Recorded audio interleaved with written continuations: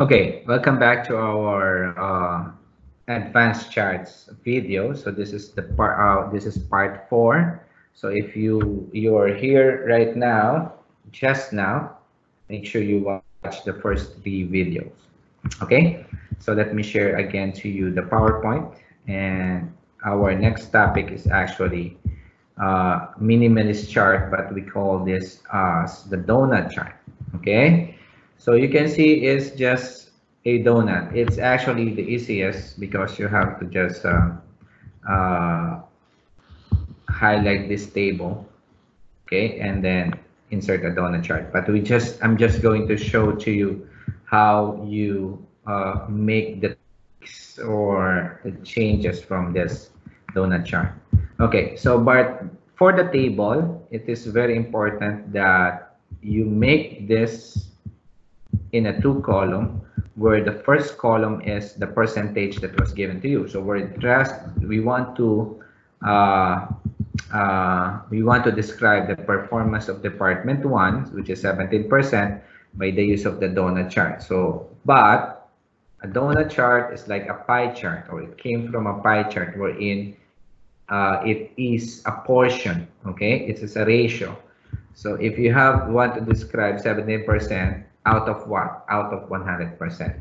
So that's why the next column must be the complement, or it must be the 17% minus the 100%. Okay, so it's 83%. Okay, so let's proceed on our Excel file. So we have to copy this table. We are now on slide number 7. Okay, so I might give you only one number, and you must get me the other one. Okay, so but this is how you do it. You cannot make a donut chart without a table which is completely 100%. Okay, so you have to do that. Don't forget that. Okay, let's go and show the Excel again. Okay, so this is our previous chart, the minimalist chart, column and bar chart. So let's add a new chart. I'm going to paste this. Okay, let's make it bigger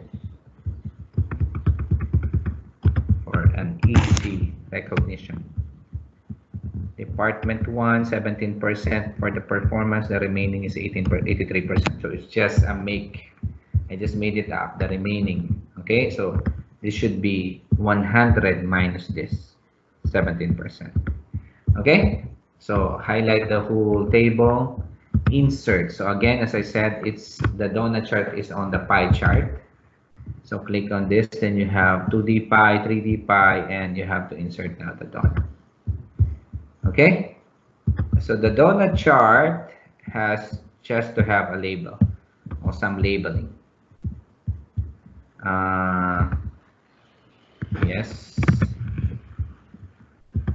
Okay, but before that, let me just remove this legends. Remove the legend. So click on the plus sign. Remove the legend. Okay, so I'm okay now. I'm satisfied. So just some of this tweaking or enhancing of our chart. What I want is to highlight this 17%. So I can double click this. Not only double, 1, 2, 3, 3 clicks. Okay, to select the blue color. So I want to select the blue color and enhance it. So what I can do is just to make it a little bit glowy. Okay, so presets, you can use this. You can change the color like gray or a little bit more darker. Okay, so edges, you can change the edges to no. Size, no. Okay, so there's nothing there. So this is how I highlighted this. You can make this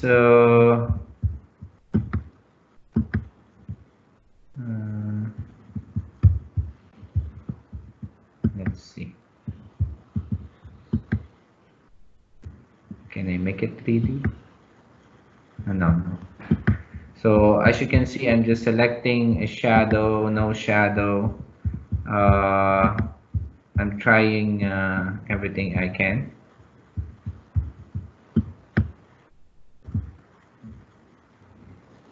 Okay, so just adjust this to 10 point.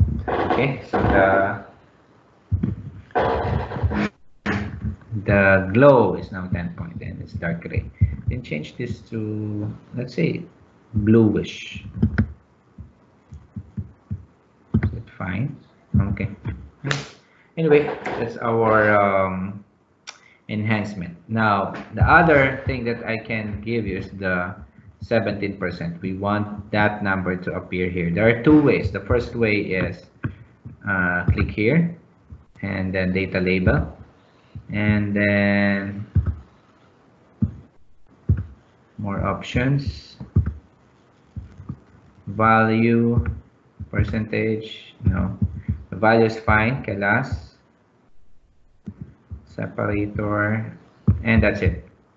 And then you can make it a little bit bigger. Highlight on the text and go to home, make the font size bigger, and then you can move this number to it. Okay, so that is 17%. There's another one on how to do this. You can remove this label. I can add a text box. Okay, so you can do that on a chart. You can do that anywhere on the Excel file. So what I'll do is just to add a text box. So from the Insert tab, while I'm inside the chart, I will go for Insert tab and add text box. Okay, Insert, and then text on the right side, then text box. So you can see where you will write this. You have to click inside. Okay, so this is our text box. But once you click on this, you can see the nature right now. Hold. Once you click, it's blinking inside the chart.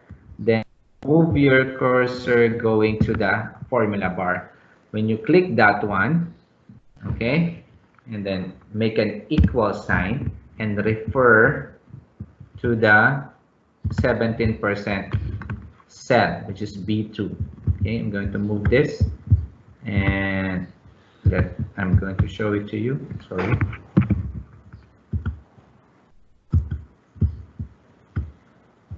Okay, so this is our cell. Now what I'm going to do is just to increase the font size again. Okay, so what's the advantage of this? The advantage of the text box is that when you, sorry, I cannot select. Yeah.